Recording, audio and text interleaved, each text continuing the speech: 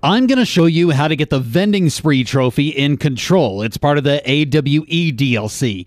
The vending machines in this wing of the oldest house are either normal, or once you interact with them by either shooting them or hurling stuff at them, you quickly find out that they're hiss-possessed and they start running around like a bunch of bastards.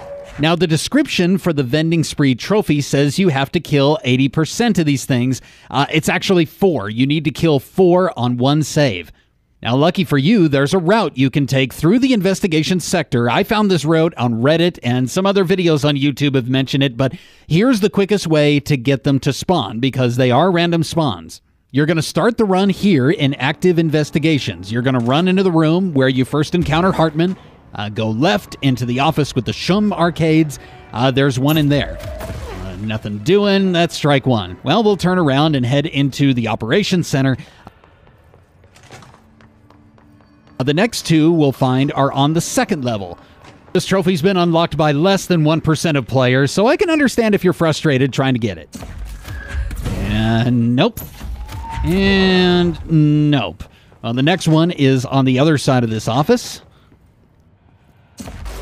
That one isn't hiss-possessed either. Okay, next we're going to take a trip through the operations corridor.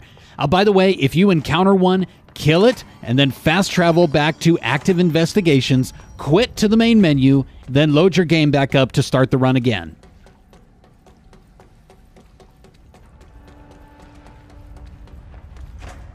Through this door, and the door to the abandoned offices is on your right at the bottom.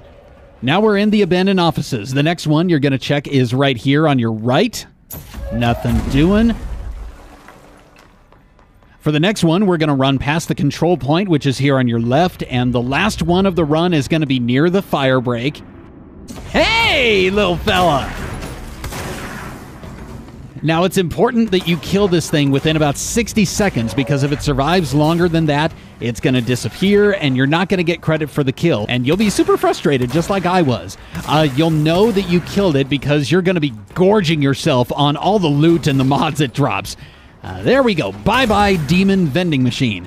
My trophy dropped here, by the way. I'll show you in a second. It's important that once you get one to spawn, or if you come up empty-handed at the end of the run, just go to the nearest control point, fast travel to active investigations, quit to the menu, and then reload your save to start the run again. This run took about 3 minutes to complete, and it gets you a chance at 6 vending machines. Again, they're random spawns. So, happy hunting, Director. Now, before you close out of here to go grab this stupid trophy, I'm still a noob uploader of trophy guides on this channel. Most of the games I play have been out for a while, so I'm not going to ask you to subscribe or comment or anything, but if you would throw a like my way, that would be cool. Thanks for watching.